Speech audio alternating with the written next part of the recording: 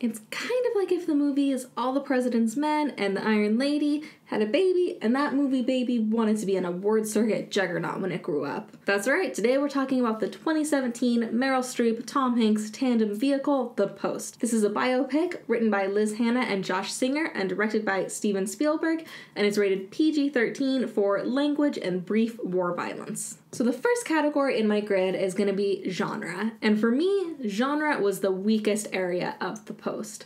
Now, biopics are a particularly difficult genre because for the most part, audiences already know how the movie's going to end, or at least they have a general idea of what's going to happen throughout the movie. Now, usually a biopic will either teach the audience something new about events they're already familiar with, or they'll give a new perspective on history. And The Post really didn't do either of these things. The historical account throughout the movie felt very basic and watered down, and the characters were fairly flat. Now, the dialogue was excellent and very well delivered by every character throughout the movie, but it was really just a bunch of monologues served to rile up the audience based on the comparisons between what was happening then and what is happening now. And to be fair, it worked. There were several times within the theater that I was in where the audience just erupted into cheers and, applauded and, really seemed to get into it. But all the monologues were just so blatantly and transparently applicable to today that I kind of found myself rolling my eyes throughout the movie, which is not great. The lack of subtlety and just the hitting you over the head with the comparisons, it's just going to make it so that it doesn't stand the test of time. People are going to look back on this movie in, even just a couple of years probably, and it's not going to have that same effect. It's not going to, people aren't going to be cheering when they look back and watch this movie. And it's not a bad thing to have a movie that takes a historical account and, makes it applicable to the present. Movies have been doing that since at least, Battleship Potemkin in 1925. This is not new, and it can be done very effectively. But I think you really have two options when you're going to go that route with a movie. The first is to have subtlety and nuance and, have people have to, really reach and think about it and see the comparisons and think for themselves to connect those dots, which The Post did not do. There are no dots to connect. It's just a straight line. No subtlety, no mystery, no, I wonder what the author's intent is. None of that, which isn't necessarily a bad thing either, because the other option is to be very straightforward and make it very obvious, the comparison, and then have some sort of call to action. And I really didn't feel like The Post had that either. I mean, it definitely had the moral of the story, so to speak, of, freedom of the press and don't let the government tell you what you can print in the press, and that's definitely applicable to today. It didn't really have any kind of call to action. It was just a comparison of here's what happened then, here's what happened now.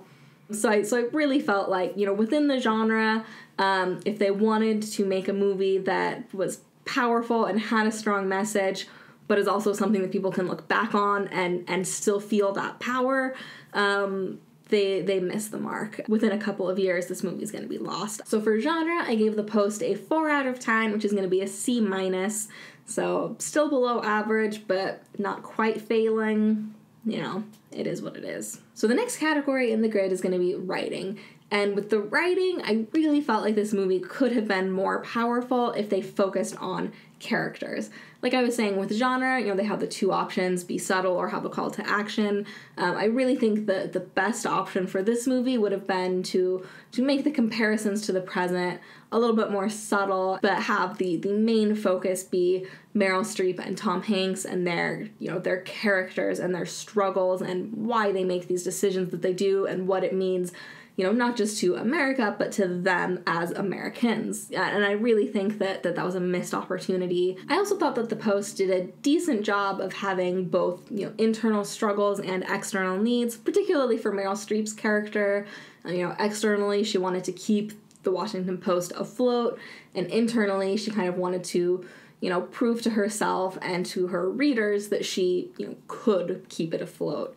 But the fact that those two goals are so closely connected, combined with the fact that her actions don't do a particularly good job of reflecting either the struggle or the goal, it's really everything is expressed through monologues, and it just kind of felt lazy on behalf of the writers. I mean, the plot was decent, and the monologues were very, very well written. Like, the quality of writing is good. I don't want to insult anybody. I just wish that, the focus had been on the characters rather than, relying on the cast to deliver monologues. Particularly because you had such talented actors, and, yes, they're capable of delivering these great monologues, but they're also capable of just giving very emotional performances that can reflect these internal struggles that go along with these external goals, and just all of that was just lost in a sea of monologues, and it's just unfortunate. So even though it was a very well-written script, it just had a lack of emotional depth for me, and it just, there were just a lot of missed opportunities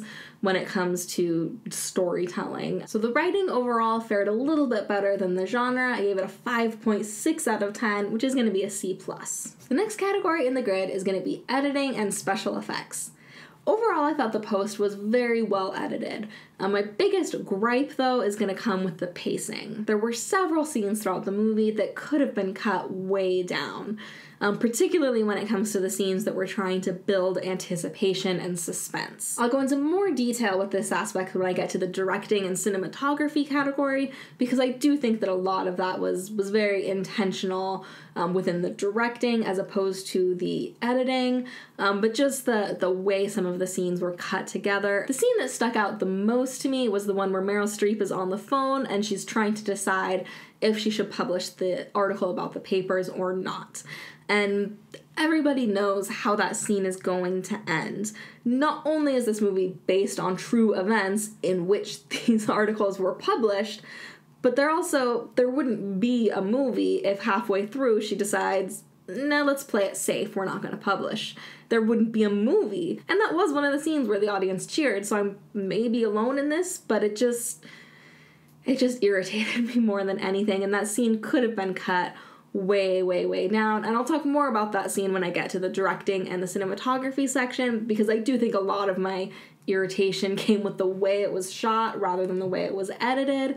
But the editing also contributed very much so to the, that feeling of drawing it out and, expanding the anticipation. It was just unnecessary and just irritating. And there were a few other scenes that did that as well. So the total score for the editing and special effects is going to be a 7.2 out of 10, which I consider to be a solid B. The next category in the grid is going to be the sound design.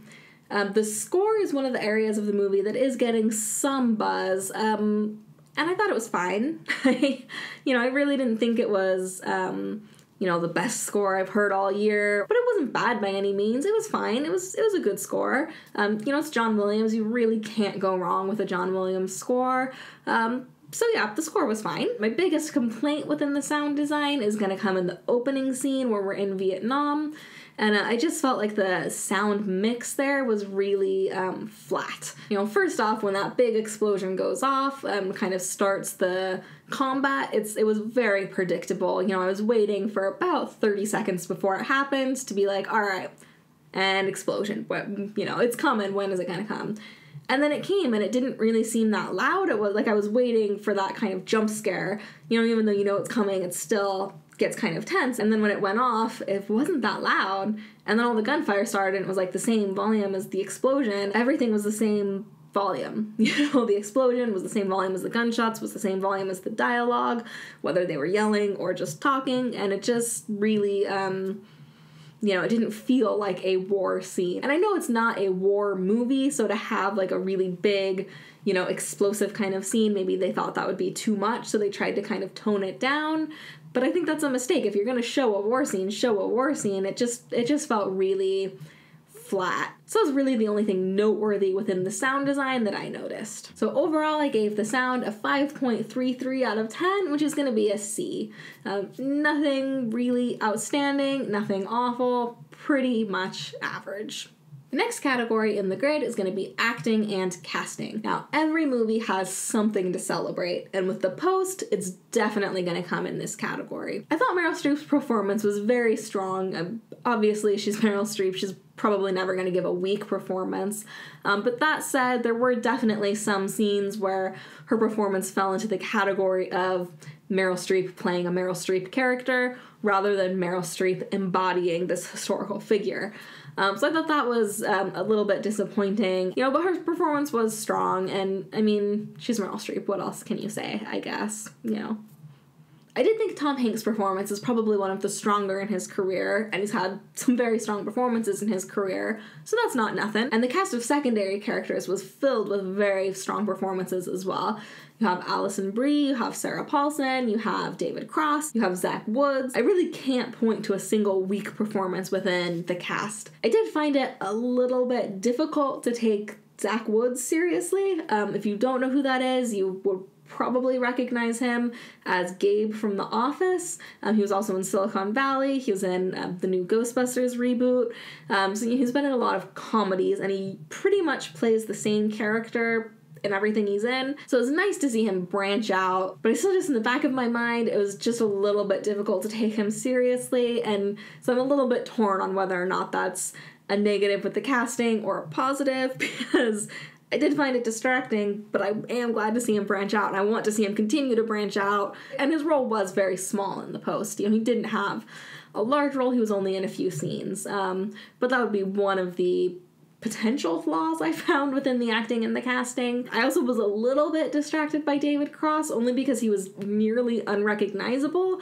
I haven't seen him in much since Arrested Development. He was in The Unbreakable Kimmy Schmidt, and he had a very full beard, and somehow was still more recognizable in that than in this. So I'm not quite sure what was going on there, but it took me till about halfway through the movie when suddenly I realized who it was. But his performance was really strong. I did feel that Sarah Paulson was massively underutilized. She really only had one main scene in the movie, and it was pretty much just to give a monologue explaining to the audience why Meryl Streep's character Kay is brave. It kind of seems like if your whole movie hinges on, your protagonist having this character trait, you probably shouldn't have to have a 2-minute speech like 2/3 of the way into the movie explaining that character trait to the audience. And that said, the monologue was very excellently delivered, and it was a well-written monologue, but it just, it's just a weakness of the script. But anyway, I digress, because we're talking about acting and casting. Sarah Paulson was still amazing. I just wish her character had been utilized more, because she's so talented, and she just has such a strong presence, and to have her lost in a movie is just wrong. So anyway, for the acting and the casting, I gave the category overall a 9.14 out of 10, which is going to be a solid A. So the next category in the grid is going to be directing and cinematography. And I actually wasn't a huge fan of the directing in this movie. There were several very well shot scenes, including some oneers, which I am always a sucker for. There were still some very awkwardly composed shots sprinkled in throughout. There were several Dutch angles inexplicably, or extreme high angles looking down on characters, and it was usually just, one or two shots sprinkled in a scene here and there. It wasn't like every single scene had them, but it was consistent enough that it was very noticeable and distracting and didn't add to the story at all, and I just found that weird and annoying. So I think the most notable scene that has some of these shots, though, and I started to talk about this in the editing, is going to be the scene where Kay is on the phone trying to decide if she's going to publish the article. And that scene, like I mentioned before, really tried way too hard to build suspense when we know how the scene is going to end. It was just a lot of cutting back and forth between all the different characters that were on the phone. Every single time you cut back to Meryl Streep, you've got a different angle, including, like I mentioned before, you've got a couple high angles thrown in there, you've got some Dutch angles thrown in there, you've got some slow pushes from across the room, and it just felt like a lot of cheap tricks. And, with a lesser script or a lesser cast, I could see relying on those kind of methods, or even with a different kind of story where we don't know what's going to happen next. Sure, throw in some weird things to build that suspense, and draw the scene out. But when we know how the scene is going to end anyway, and then on top of that, you have actors like Meryl Streep and Tom Hanks who can give incredible performances without relying on all of these visual tricks. It was way too much. And that scene would have been so much stronger if it was about half the length and if we only saw Meryl Streep throughout that entire scene. We hear the other voices talking to her, see her reaction, start from far away, slowly zoom in, you know, there's a tight shot on her face, let's publish. We would see her emotions, we would see the internal struggle without all these flashy tricks trying to get us to feel a certain way. And again, I mean, that scene, the audience cheered at the end when she said, yeah, let's publish. So I guess it was effective. I think it could have been so much stronger if he just trusted the script and trusted Streep's performance to get that emotion from the audience instead of relying on all these, camera movements and camera angles and, the quick editing, just eliminate all of that. It's not necessary. You've got Meryl Streep and you've got a good script. Trust it. And those kind of tricks were employed throughout the movie in smaller chunks, but that scene in particular, had the most of it, and it was the most noticeable. So I'm using that as kind of my example, but it was throughout the movie. There were tricks like that, and it just felt like he didn't trust his actors or his script. And when you're Steven Spielberg and you have Meryl Streep and you have Tom Hanks, you've got a decent script. Yeah, it just felt like he didn't trust his team. So that was kind of my take with the directing and cinematography overall. The lighting was very well done throughout, I'll give it that. And there were definitely some beautiful smoke-filled room, which, like the Wonders, I am always a sucker for. So, we had some good cinematography, but even within the lighting, I mean, overall, it really didn't do anything that spectacular. It just looked pretty average for a highly budgeted Hollywood movie. So that still means that the quality was high. It just didn't go above and beyond to contribute to the mood or the storytelling or anything like that. It just looked nice, Now, one last quick note about the directing. It really felt like the last scene of the movie where we're introduced to the Watergate scandal. I was really trying way too hard to feel like a Hollywood movie. I mean, it felt like it was trying to set up a sequel, even though I know it was a blatant homage to All the President's Men and almost in a way made The Post a unofficial prequel to that movie.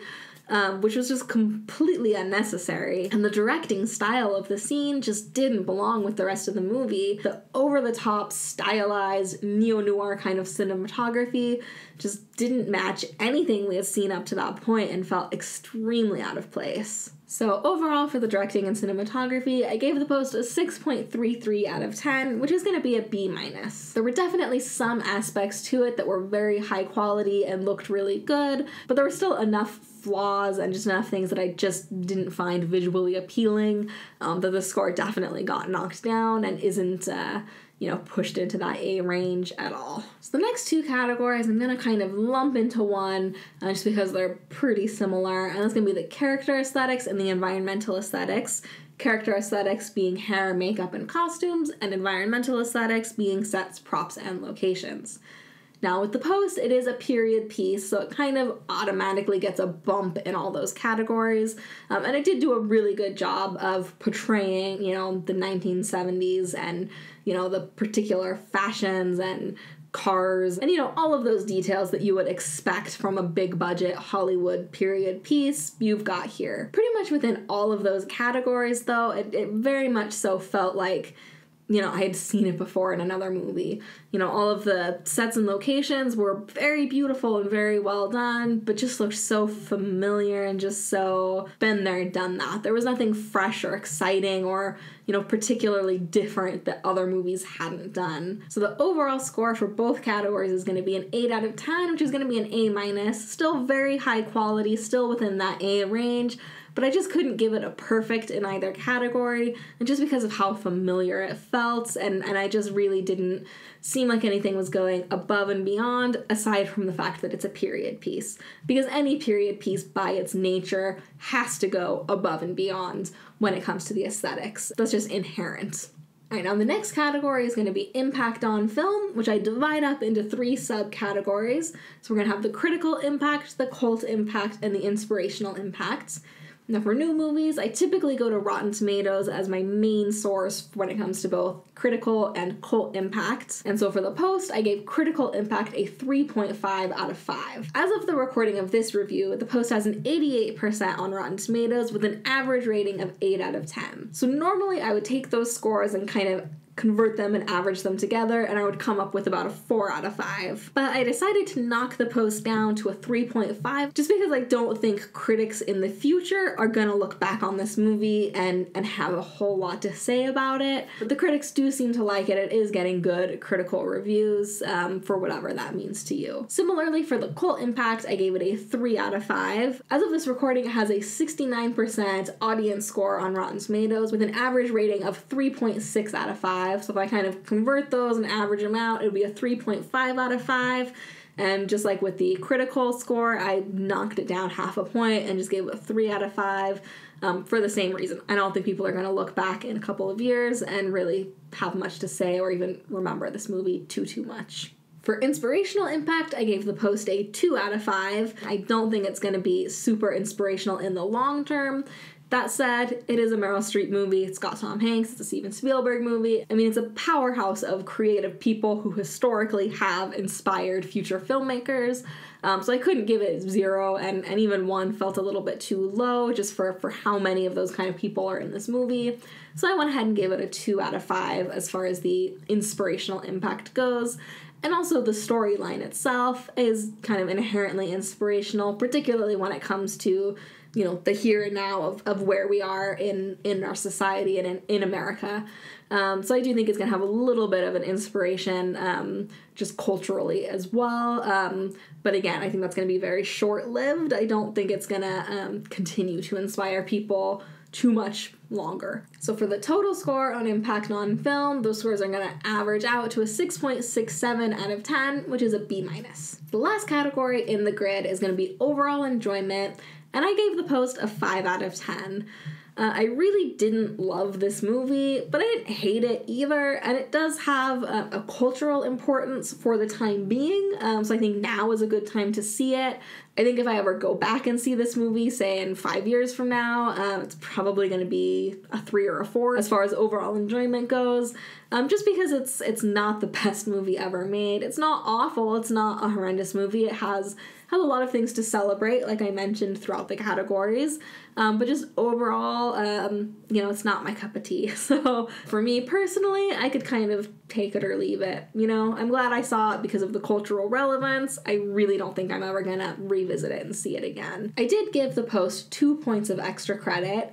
The first point is going to be for that cultural relevance. The scores for both genre and writing were definitely bogged down just because of the heavy-handed nature of the delivery of the cultural relevance. But I do think it's important to see movies that touch on the world around us and the issues that are important. And freedom of the press and transparency within government are both issues that are very prominent right now. So I do think this movie is worth seeing just because of that cultural relevance, even though that same cultural relevance kind of bogs down the quality of the movie as a whole, particularly within the writing. And I think that cultural relevancy is going to make this movie irrelevant in time. But for right now, I thought it was worth giving it a point of extra credit. Particularly since other categories were lowered because of it, but it's something worth noting. I also gave it a point of extra credit for inciting interest in history. Pretty much any movie that can do that is worth celebrating for that reason, even if it's not the best movie in the world. You know, if you can walk away from a movie and say, you know, oh, I want to go learn more about this now, that's something. So I did give it an extra credit point for that as well. So the overall score for the post is going to be a 67.27, which is a solid B in my book, since I consider a 50 to be average. It's definitely a movie I would recommend because of the cultural relevancy, and if you like Meryl Streep or Tom Hanks, definitely go see it. You know, it's not something I'm going to say it's not worth seeing. That said, it's definitely not the best movie of 2017, and the fact that it is most likely going to get nominated in that category for the Academy Awards kind of irritates me because there were so many good movies that came out in 2017, and this was just not the best, not even top 10, but it's going to be bulked in there. So that's really all I have to say about the post. I hope you enjoyed this review, and I'll see you next time. Hey, thanks for watching. Let me know your thoughts in the comments below, and if you liked what you saw, don't forget to subscribe to Griddy Films on YouTube by pressing this button. Also, like and share this video. You can follow Griddy Films on Twitter, Facebook, and Instagram for new video announcements, entertainment news, fun pics, and more. Thanks again for watching, and I'll see you next time.